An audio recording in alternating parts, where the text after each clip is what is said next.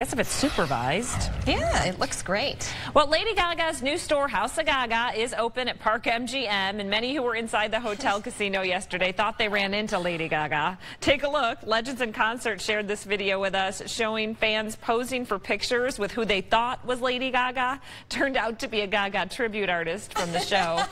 She must have had a really good poker face. She played it cool, and folks thought, hey, I'm getting a selfie with Lady Gaga. Good for them. Good for Legends in Concert.